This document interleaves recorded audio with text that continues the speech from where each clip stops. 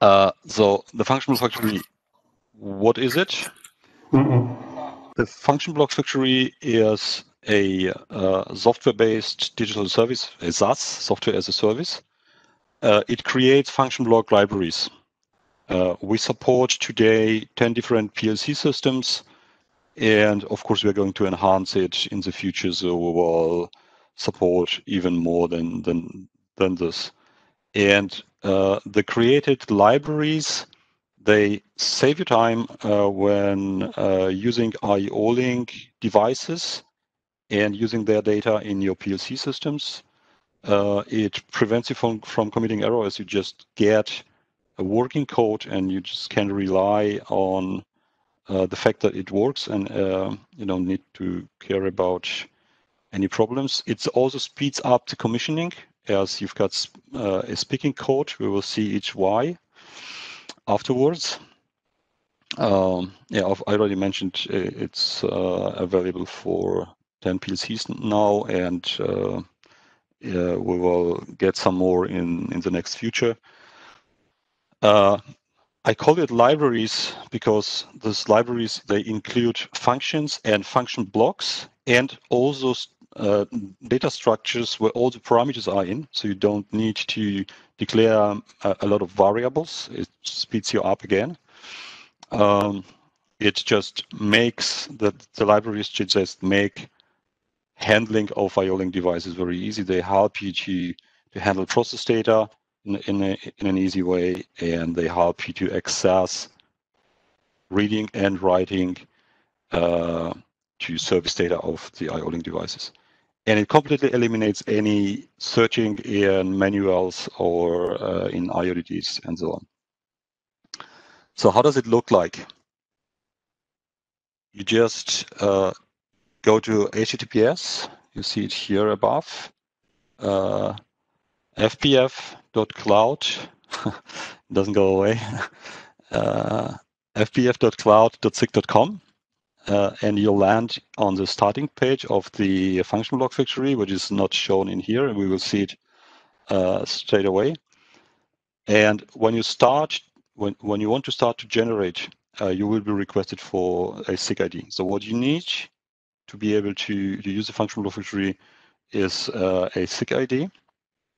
Once you have registered, you've got the right to generate, and you will get the first page, which is kind of a filter where you can find the IODDs for those devices which you would like to generate for. You can type in some information just to diminish the list of available IODDs. So you can type in the vendor of the device you would like to generate for. If you know some name details or the whole name, you can type it in. If you know this is a device following the 1.1 specification or following the 1.0 specification, you can type it in as well. And if you know the device ID, you just can type the device ID. It doesn't really matter what you type in here, or you don't need to type anything at all, or you can type everything. It's just a filter function to just optimize the list which we are presented to you, would include all the available IODDs which meet your search. On the next page, then, you can select which PLC system and field bus combination you would like to generate for. Once you selected a PLC system, you will get the information which field buses are available and for which IO-link masters these function blocks can be generated for. And after that, you will be asked to give a name for the function block library. You can give any name you would like to. If you've got any name conventions, you can, of course, type something that matches or that fits your name convention. And then the names for the function block and for the structures and also for the process data parser function will be proposed, but you can, of course, change them. And depending on the PLC system you are generating for, there are some rules for naming, and we are just following the rules. So you cannot type something wrong that it's not afterwards. It can't be used in your PLC system because the compiler does not accept it or something like that. This cannot happen.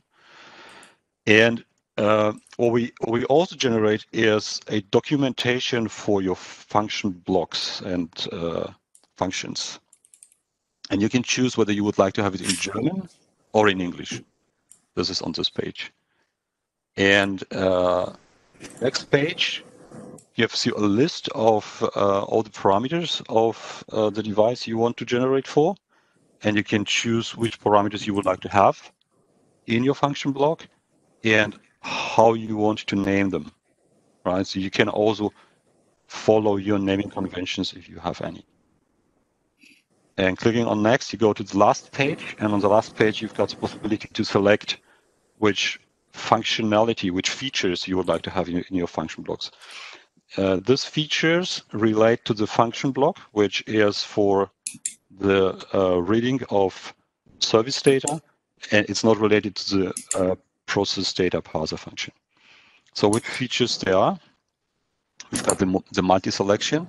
This means that you can, at the same time, read or write more than just one parameter. Normally, communicating with IO-link devices, you need to request just one single parameter, one after the other. The function blocks allow you to handle it a little bit easier. Then you've got the possibility to opt for sub-index support. This speeds up a little bit your communication in case you are just interested in just parts of some parameters. Especially in IO-link, we know a lot of structs, which are called records in IO-link. And a record has a lot of sub-items, and it's very often that you just need one or two of the sub-items and not everything. Sorry. So you can opt for sub-index support, and then you have the access to just the sub-indices, and you don't need to read the whole index.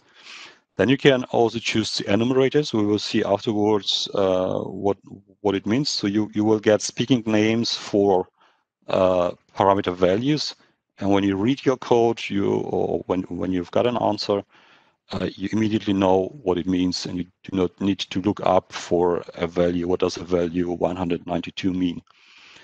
And a commodity feature, which is called delete selection automatically, is you can imagine you can now select multiple parameters and you read them, and then you would like just to write a system command to the device. So before you do this, you need to deselect all the parameters you have selected. And with this feature, you can just very easy do it with just one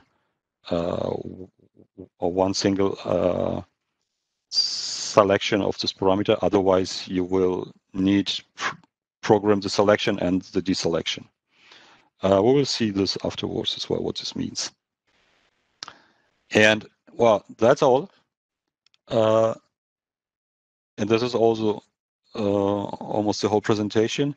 There's one more thing I would like to make you being aware of. When you go to the function block factory, you will get at the home, and you can click here, function block configuration. You've got also a further option, which is called My Libraries. And under this option, once you have purchased the function blocks, you will find all your purchased function blocks, and you can download them from here. So the function block factory organizes the function blocks for you as well. Okay. So for the presentation, and I'm now just going straight to the function block factory. So you see the function block factory is accessible under fbf.cloud.sig.com, and you will land on the starting page. Here you'll find a small explanation about what it is, what is a function block, what is the process data, parser function, and which PLCs we support. and some additional explanation to all of the supported systems, right? And well, to start generating, you can click at the function block configuration itself, or here I'll configure function blocks. I'm just going to log out myself, so you will see how it works when you go first in.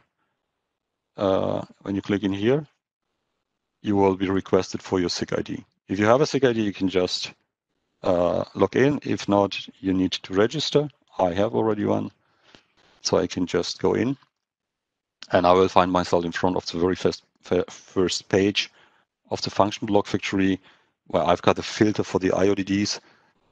If you have some doubts, you can hover over the I, and you will get an information what to do in here.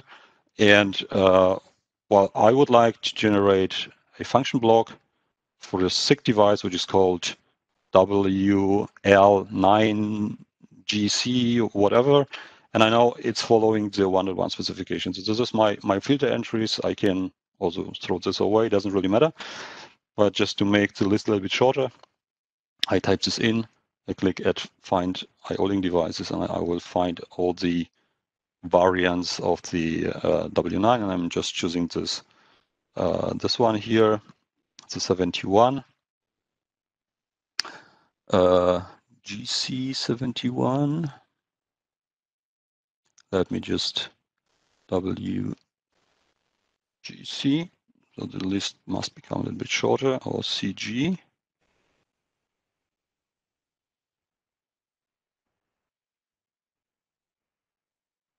Oh, how is it called? 9GC71. This is this one. Yeah. Okay, now we selected it. So you see, this is the device. You see the picture of the device. You know now the device ID. This is everything written out of the IODD, and you can click next here.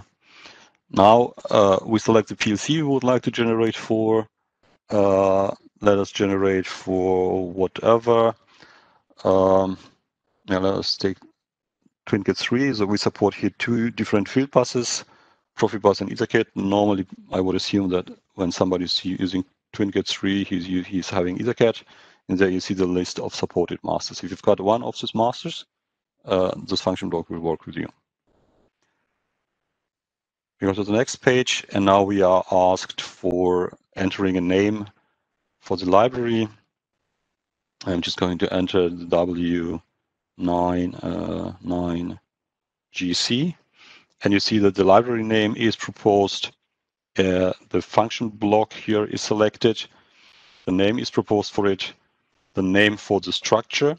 We will see how the structure works. So this is where you find your parameters which you can select, and then also the data to read and write. And also the process data parser function is selected. It might happen that you are generating for a device and this parser data process data is disabled and you cannot select it. This can happen when the device you want to create a library for does not have combined process data, because then it doesn't make sense that you have a process data parser function, because there's nothing to parse. You've got just one single information in the process data, so you don't need to pay for that. And in this case, this device has combined process data, so it makes sense to have a process data parser function, and also a struct where you can then find all the single information of your process data already spread out. And here you can choose which language you would like to have the documentation in, and well, we just leave it with English. And now you see some further information and the price so far.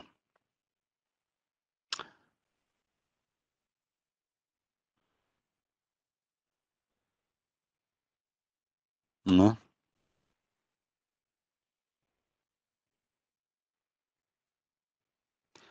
Yeah, and here you see the. I clicked F. I clicked F5 because everything's already here. You can just continue. Okay, here you see the list of parameters, and well, you can just select one by one those you're interested in. You can select all of them and then deselect those you are not interested in. And you see that we are checking, or the function filter is checking for name clashes, because what you see here, the PLC name are the names of the parameters you're going to find afterwards in your function block, respectively in the struct. And you must not use twice the same name. But what happens is that sometimes the IODD has very long names, and they are too long for the function block in a specific PLC. So we need to shorten them. And it might happen that when we just cut something off, that we have name clashes, because then the names are similar. When this happens, you will see here a red cross. And when you scroll down, you will see where it's crossed. Here we don't have any name clash, so everything is checked here. All changes are applied, and you see that everything is green. So you can just continue and click next. And now you've got the selection which features you would like to use. And let me just use the 3. And see your selection here, the price, and then you can click at finish. Now, being a customer in one of those countries you are from, you are customers of what we call full e-commerce SSUs. So you are able to purchase using the web shop. And when your SIG ID is not acknowledged, approved yet by the respective sales organization in your country, you probably will not be able to continue here. So to buy in a web shop, you need to be, or your SIG ID need to be acknowledged by the SSU, by the sales organization. Once your SIG ID was acknowledged, you can just click at Create Library, and yeah, the creation is going to be started.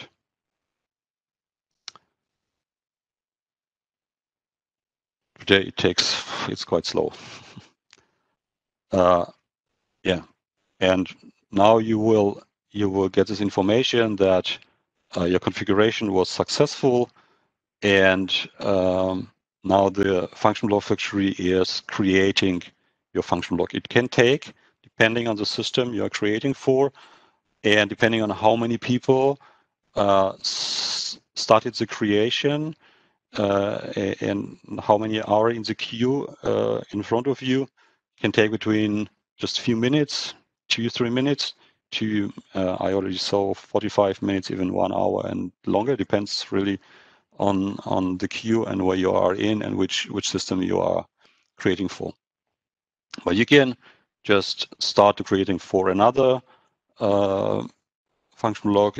Let us assume you are a customer of the Zimmer, and I have no clue how the devices are called, and you can just start another. You see here, you've got some devices from Zimmer. You can start further creation of further function blocks. Meanwhile, the function block factory is creating, and once the creation was successful, you will get an email which looks more or less like that. Here, in this case, it's me, Mr. Kamp. Your function block library was created successfully, and you will get a link here. And this link leads you to the web shop. And in the web shop, you just do the whole checkout process. It's just like buying a standard sensor. It's the same process. But at the end of the checkout process, you will be asked to buy. And once you click at the button buy, you will be presented the link to the download of the function block library. This is a part I cannot show you because I'm a SIG employee, and for the SIG employees, this doesn't work. We do not have the possibility to buy using the web shop. But I would assume that you have already seen the web shop and you know how it works, and it's not really that much related to the function block factory. So the only thing you should know is you have to wait for this email to come and just follow the link, and you have some more information about what you have created, what was generated for which device, which PLC, how much it costs. Okay.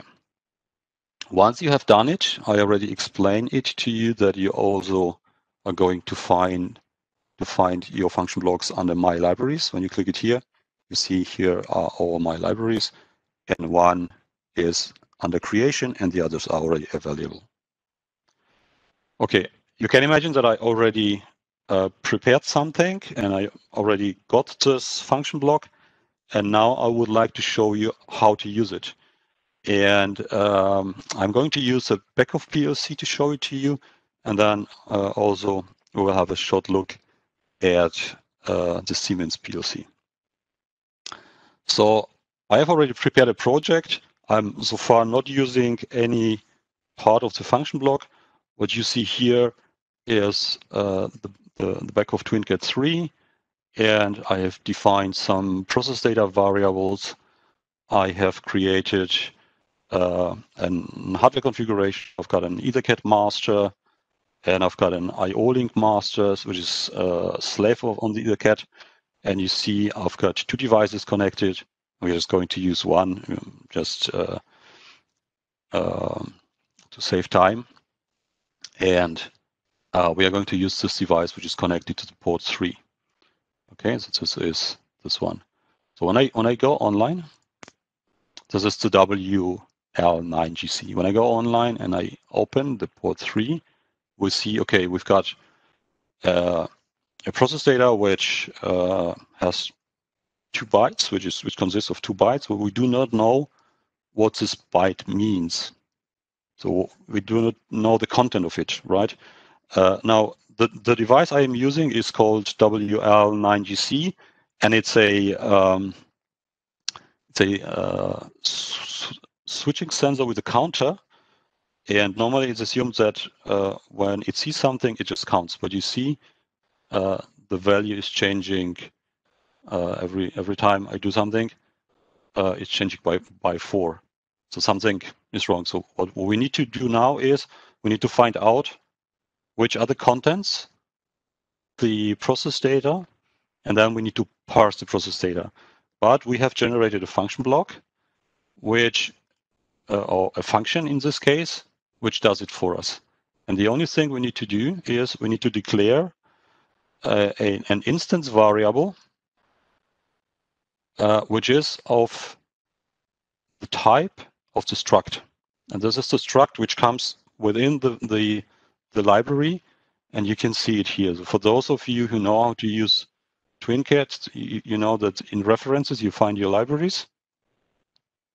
And when we look at the library, we will find the blocks. We find this function block for accessing the acyclic data, and also the function which parses the process data. And you see the documentation in here. You see the graphical overview, you see the documentation, how it looks like. And you see that when you look at the graphic, you've got this process data input.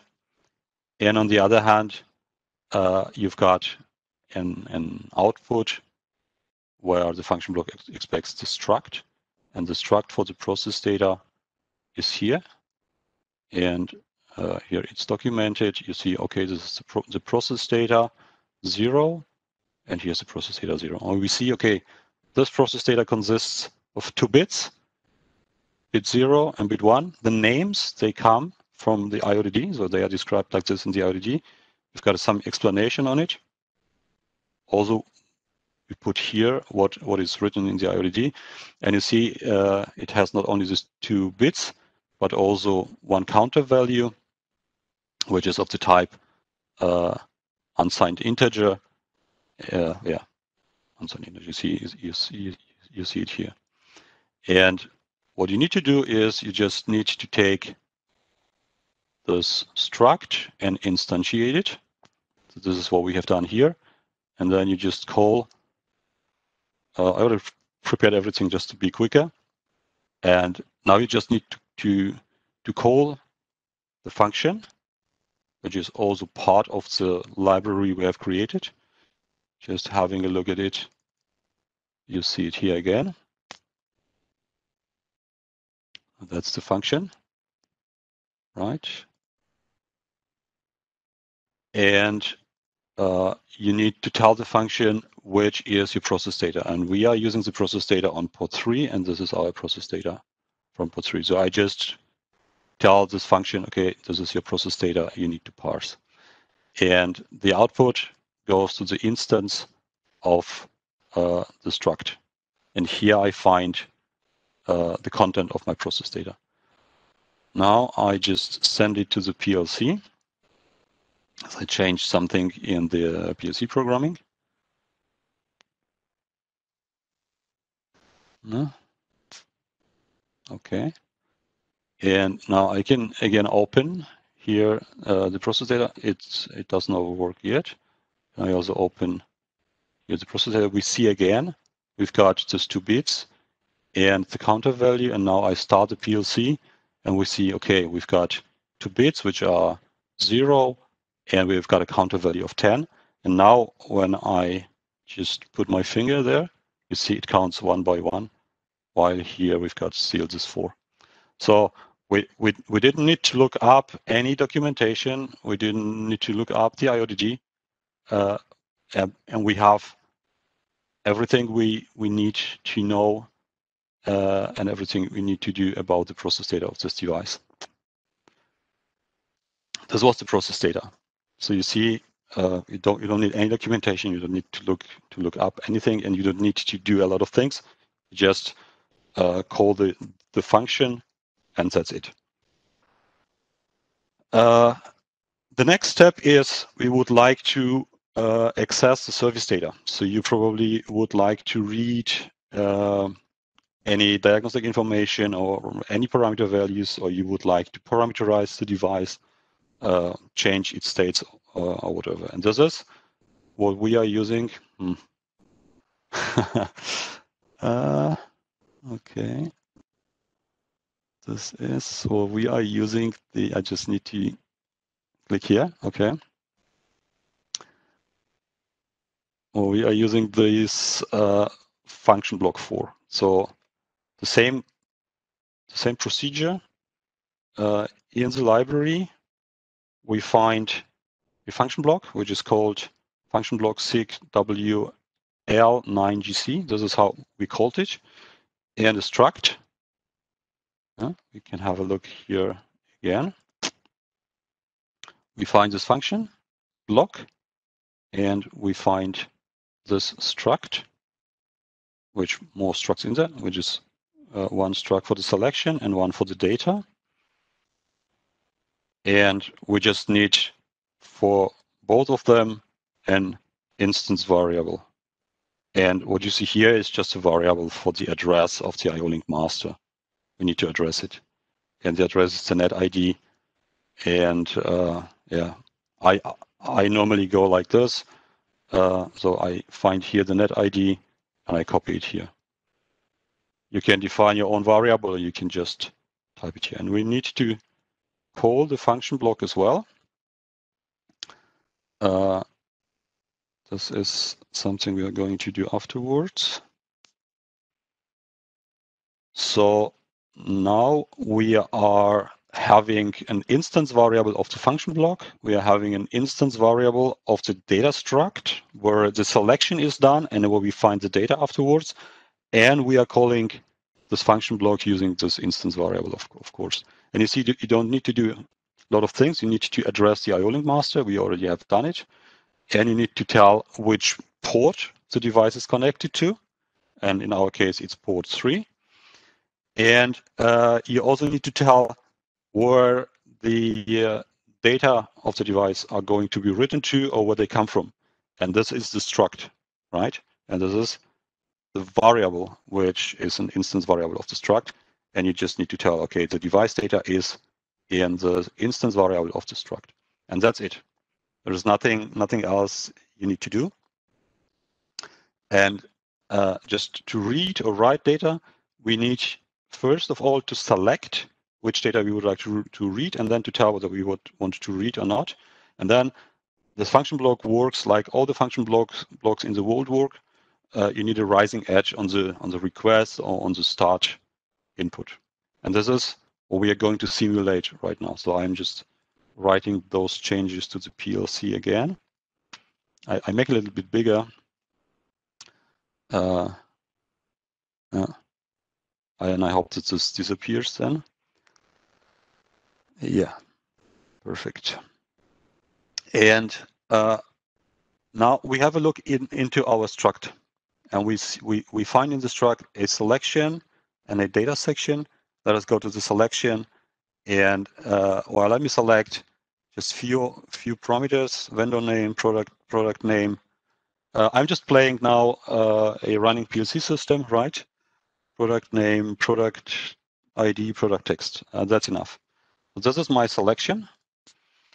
And I just want to read it first. So I just can go to the function block. I need a rising edge on the request entry, and the read write, when it's 0, it means I'm reading.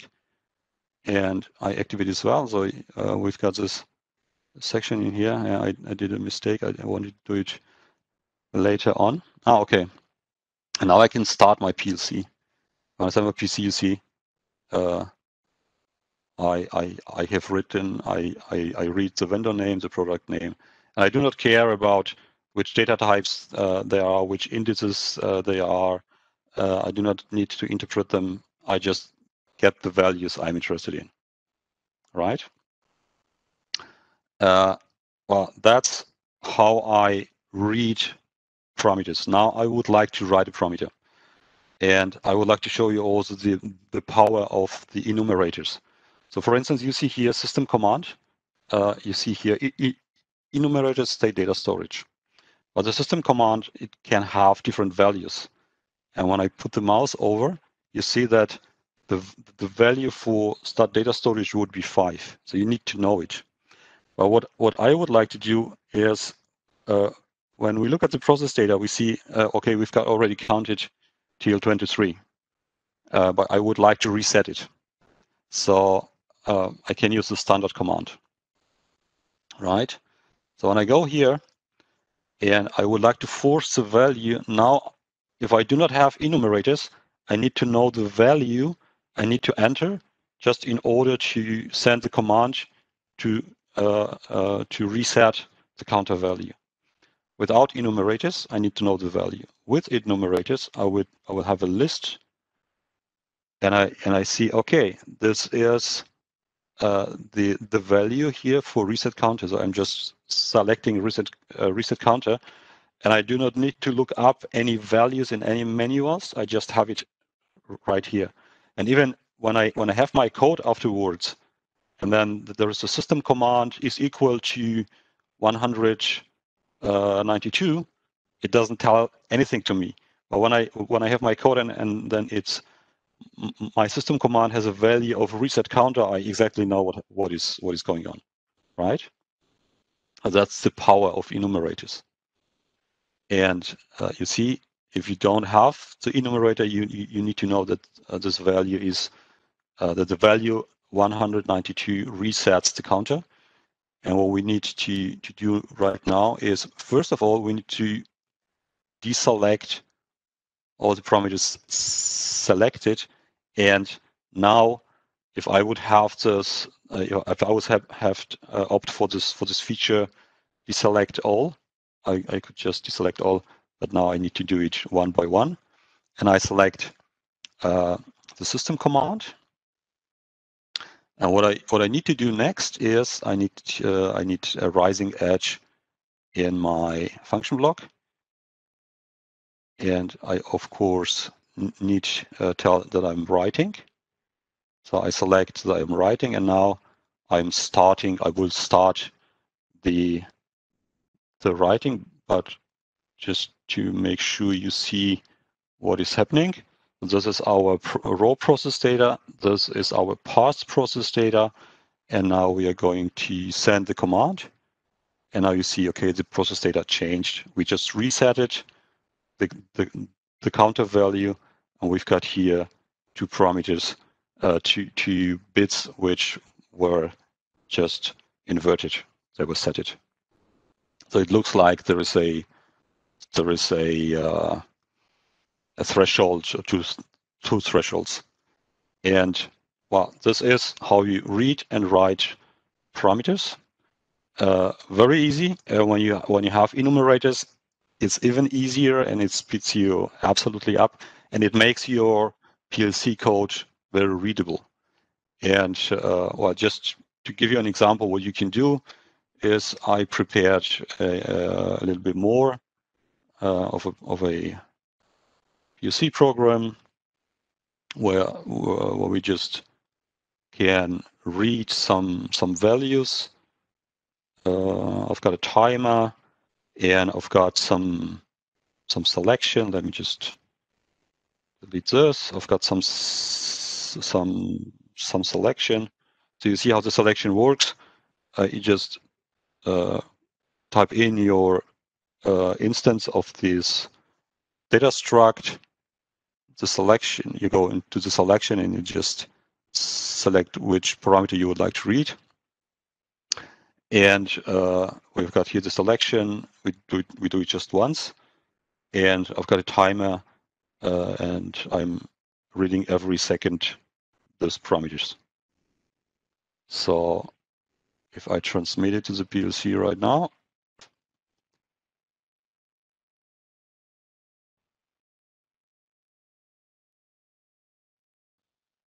it's very slow today. And open the data, I would expect that when I start the PLC, some of the selected data is going to be read. I don't even know which one I selected, but you see already some values. And I know for sure that, okay, I forgot to do one change.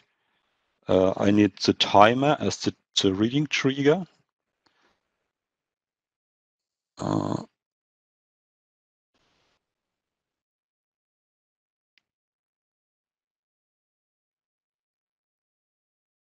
Okay, now let us open the data and start the PLC.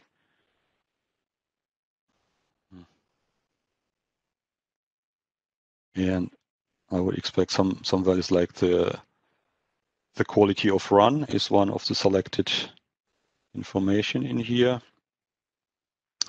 Quality of run, you see it here. Yeah, and the quality of run is here 99. This is the value we have read out. We've got also this comparator value high and low, and we read here comparator value high and low is 5. And when I go here and observe my process data again, and I just count here, 1, 2, 3. So now something should happen. 4, you see that the bit changed. 5 and 6 again. Yeah, so this is how the device works. We've got two thresholds, and they are at 3 and 5. And I very easily found it out. With just reading the parameters. And if you want to read further parameters, it's very easy. You can just go here and you say, I want to select further parameters. Dot, and you've got a list of all the parameters there are. You select this one. This is the application specific tag. You don't even care about the type. You just say, okay, I want this one, and I want another one which is device status, for instance. And you say, okay, I want this as well. And that's it. You're done. Now we are reading two further parameters, which are application specific tag and device status. And when we go here to the data, so let me make it big again. We've got here application-specific tag and the status. Okay, there's a default value which is in here. You see it's also an enumerator, and we see, okay, this is a string. When I start the PLC, yeah, just the same value. Device is okay. If you wouldn't use enumerators, you will get a 0 back. And in the application-specific tag, we've got a value of P2, which whatever it means. I was using this device, and this is with recipe management, and use my name for product number 2. So now you saw how to use the function blocks, how to read parameters, how to write parameters, how to select parameters, and you saw how to use the process data parser function to get the information, which information is in my process data, and to get this information already. We didn't need to declare a lot of variables, just 3, to be honest. Otherwise, you would need to declare for every single parameter a variable of the right type, and you will need to care about the indices, sub-indices, about the addressing, about the raw data, about raw data formats, and so on. And you would need to parse them, to interpret them yourself. Okay, this is how it looks like in TwinCAT, and we've got still a few minutes, so I would like to show it to you how it looks like in Siemens, and it's exactly the same.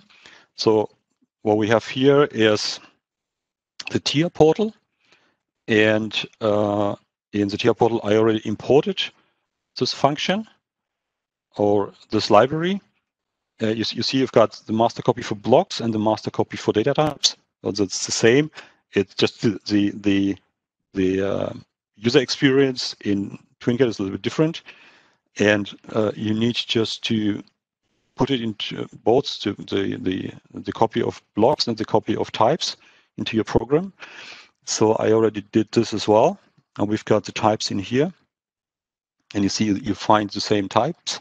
You find this type for process data, and it has the same name. It has the same content because this is coming out of the IODD, and the same for the process data. For the service data, I've got the selection bits. Everything is bool or a struct when you've got records, right? And for the data, it's the same. You see the same parameters, the same names, and so on. And so this is for the types, and for the blocks, the blocks were imported. So this is the parser function. You can even have a look into it. It's very, very slow today. So this is the parser function. It is accessible because you can generate for TIA portal v12 or v14, but you may use, like I'm using, the v13. So it's going to be automatically compiled for or converted for your version. And with when you generate for this 12 or the 13, you need to generate for the 12, and for 14, 15, 16, you need to generate for the 14, and the same for this function block. And yeah, I have just prepared a main where you can call the parser function, and here you need to address it a little bit different. So this is the ID of the port the data come from, and when we have a look at our hardware configuration, we've got a PLC. I am almost at the end. We've got a PLC and a SIG200 as a master, and we've got here at port 1 a device configured.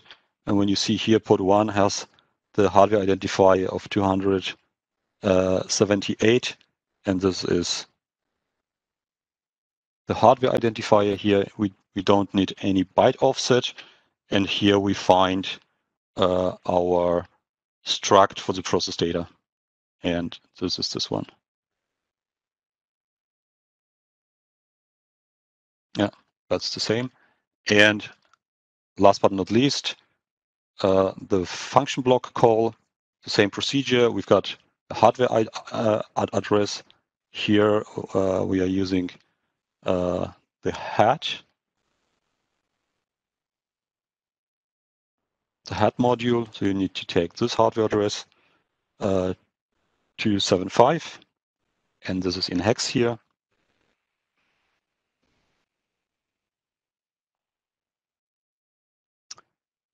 This is in hex, then the cap, and this you will find in the documentation. So you remember we have generated a documentation in English, and this is the documentation of the function block